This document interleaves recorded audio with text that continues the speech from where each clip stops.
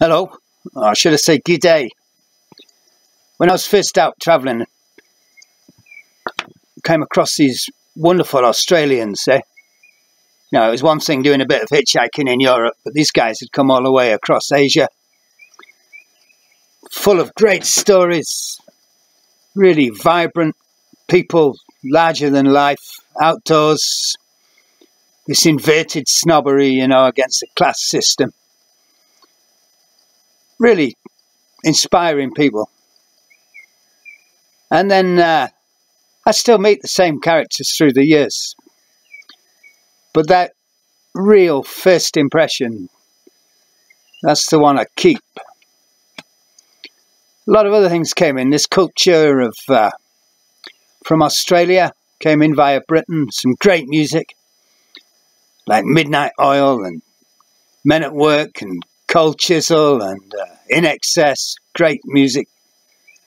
Some great films like Gallipolli and Breaker Morant. You know, this untold story on getting out there on the stage of past injustice and,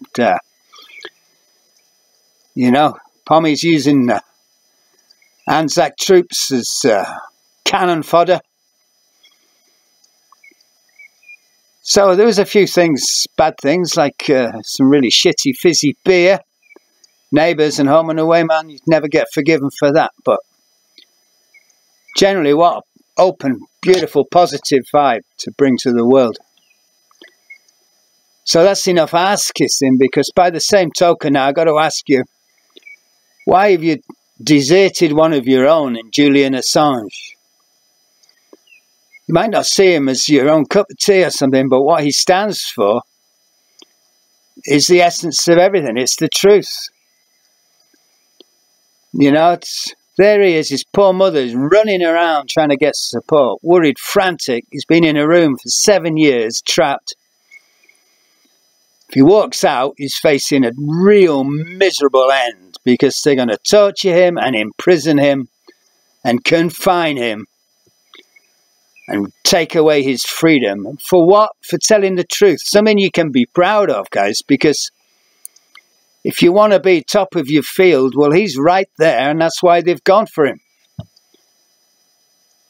WikiLeaks has published tens of millions of articles, none of which have been redacted, retracted.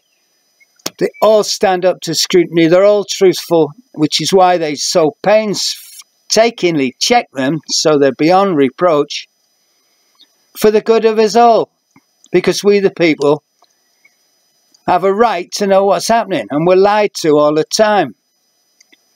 So I'm asking you now, why would you turn your back on your own mate and your own mucker like that, when all you've got to do is just raise your voices a little bit together and say, why aren't you taking care of our own over there? It's not unreasonable when the United Nations has said that he is unfairly confined, unfairly imprisoned, and he should be compensated.